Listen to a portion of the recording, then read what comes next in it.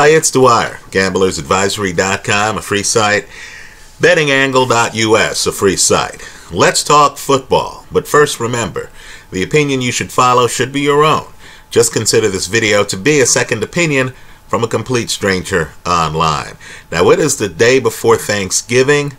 Let me just wish everyone here a very heartfelt happy Thanksgiving. I hope you have a lot of great food. I hope you're with a lot of great family and a lot of great friends. I hope it's enjoyable. Let's try to make this weekend enjoyable from a gambler's perspective. I have 3 picks here, 2 money line, 1 over-under. Let's start with the over-under. I like the over 48.5 points. Again, the over 48.5 points in the Tampa Bay Buccaneer Jacksonville Jaguar game. Let's talk about it.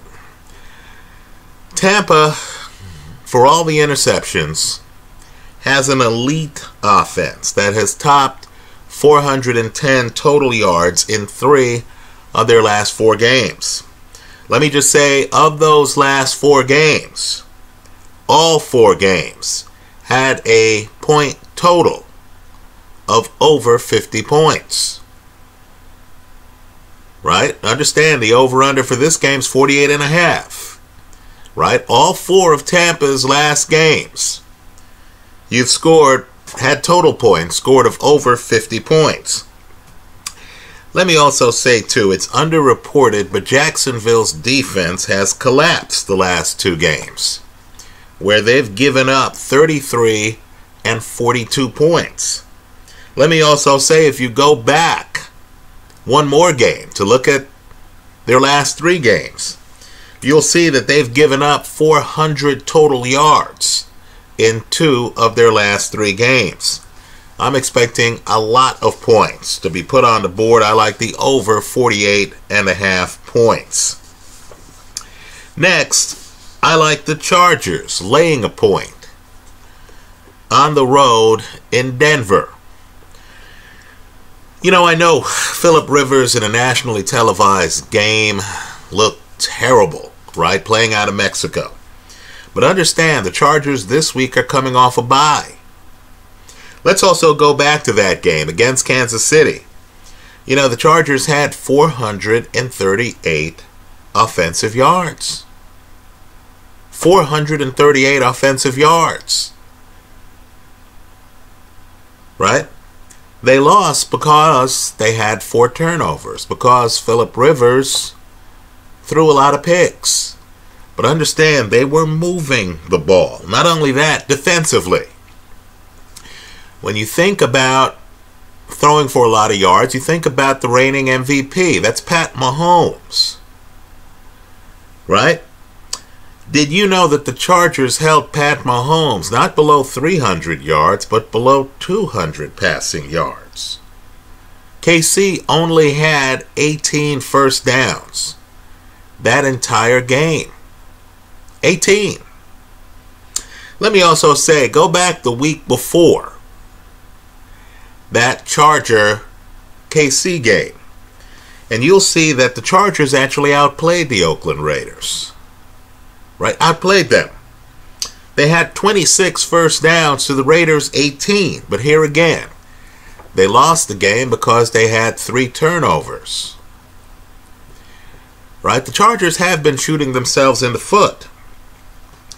But they're the more talented team than the Denver Broncos, and they're coming off a bye. Denver last week fell apart offensively. They only scored 3 points against the Bills, and they only had 9 first downs. You heard me right. 9 first downs. Understand, too, against Buffalo, that Denver defense that's supposed to be tough fell apart. They gave up 244 rushing yards. Right? Think about Charger backs. Think about Gordon. Think about Eckler. Right? I like the Chargers laying a point on the road over the Denver Broncos. Finally, I like the Pittsburgh Steelers at home getting 2 points against the Cleveland Browns. Right, let's revisit the first game. You know, the Steelers lost that first game with the Browns 2 weeks ago, the helmet swinging game, because they had 4 turnovers. Right? Statistically, they weren't outplayed. They turned over the ball. They gave away that game. Now they have a new QB, one who will probably throw less picks. Let me also say, too, Cleveland is missing Myles Garrett. Now understand, Garrett to me is a very impressive player who at one time was the first pick in the draft. He's a high-impact player. He has a major impact on that Cleveland defensive unit. He's suspended. He won't be able to play. Let me also say, too, that I know Cleveland's coming off of a game where they had over 460 yards of total offense and 30 first downs. That game was against Miami. While Miami's defense is improving, let's not confuse their defense with the Pittsburgh Steelers defense. Understand, too, this elite unit, Steelers defensively are elite, are playing at home, and they're getting points. Right? I'm expecting the Steelers, who need this win, to stay in the playoff race. I'm expecting the Pittsburgh Steelers to cover the 2 points they're getting at home against divisional rival Cleveland. So those are the games I like. To recap, I like the over 48.5 points in the Tampa-Jacksonville game. I like the Chargers on the road laying a point over Denver. And I like the Pittsburgh Steelers at home getting 2 points against the Cleveland Browns. That's how I see it. Let me hear from you. If you want to comment on any of these games, if you want to alert us to other games or other information that you feel might be able to give the gamblers listening in here an edge on the casino, then I hope you leave that information in the comment section of this YouTube video. Thanks for stopping by. Happy Thanksgiving.